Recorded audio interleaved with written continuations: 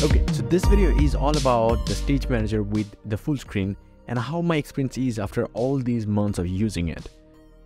But here's the thing, after all these months, I actually moved back to a proper computer as a computer because I just don't think that iPad is a computer. But it's a good computer replacement for many people. And one of the reasons why I can say is actually the apps and the Stage Manager with full screen support. So that actually opens up a big opportunity for people to use it more professionally than they ever could in the past. So the Stage Manager experience on it is much stable now, like really stable. At this point, I use it every single day. I haven't never gone back to the old style because I just don't really like that. This one is fantastic. I really love it. Now, it's a different UI though. It's a totally different UI than what a Mac would offer you, or even a PC, or even Samsung Galaxy DeX, because they have a typical UI that does all the things the same way, whether you switch to the Mac or switch to the Windows or even DeX. The iPad experience is a little too different. It is mostly touch optimized for the iPad, and the same thing actually is also on the monitor. So the monitor with the mouse seems a little wastage of space. Yeah, literally. It has too many spaces in between. It tries to move the windows here and there of its own. That's actually annoying to some people. For me, it isn't, because I know how to use them and I've been using it for so long that I kind of got accustomed to it. I have zero problems with it. But most people who are coming from something like PC or something like that, they have an insanely big problem learning this thing alone. Now, there are certain things that are good on the iPad, is that it supports like up to 6K resolution. Even Samsung Galaxy DeX can't really do that. That's a pro. And one other thing is that it does support many different types of monitor. That's actually a pro. It scales really well. It supports many different monitors. It also has some kind of display scaling option, if not the most great one, but some kind of. Now, one thing I would say is the Stage Manager now really works well with many different applications. Like a lot of applications have been updated right now, and there are certain changes happen which I don't like. So let's say with the 4 different applications, you click on one and then you make it full screen, then all the others will actually go behind it. Like literally they will be minimized. That's not actually good though. And on top of everything else, if you put something in the background, there is no such guarantee that it will actually work. Let's say you're exporting something, you're putting it behind the scenes and you're working on something else. There is no guarantee that that export will finish. It will just be cut in the middle. That's not good. So it still behaves quite a bit like an iPad. It has a slightly different UI of using it, so which is not great though, because it has the M1 machines have the virtual memory swap. I don't know why they're doing it. Now, talking about the full screen though, it is actually a fantastic experience. Now, in my case, because I moved to a computer, so I don't really need it all that time. But when I do edit, or when I'm doing on the desk, it is actually shocking to me. I plugged my iPad to the USB-C hub and everything works. Like I can record the audios and do everything. Yes, my studio monitors also work with the iPad. It's crazy good.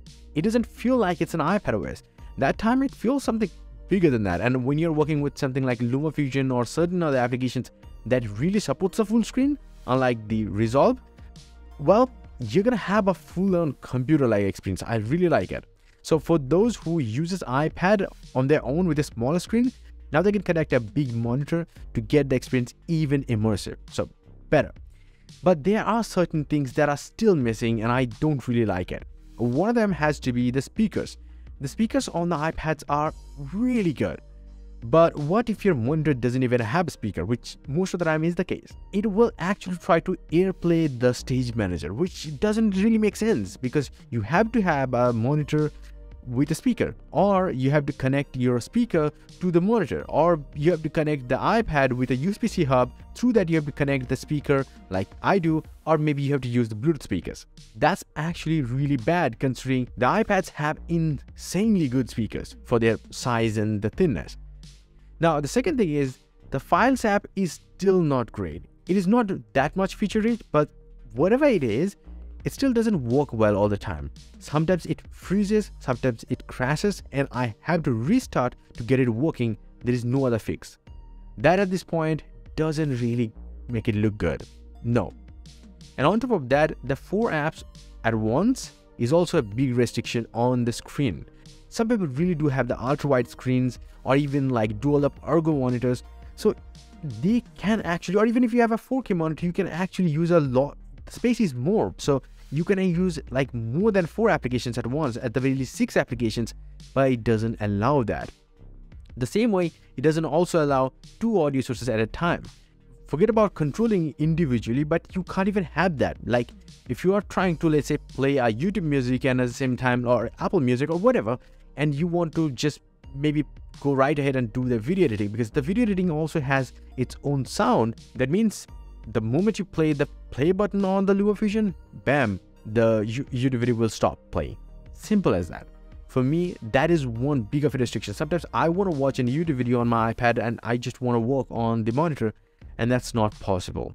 Now, one good thing is that the iPhone applications and they used to take off the full screen, now they don't. Now they run like iPhones, and like it's kind of like the virtual iPhone is running inside the iPadOS. Kind of feels like that.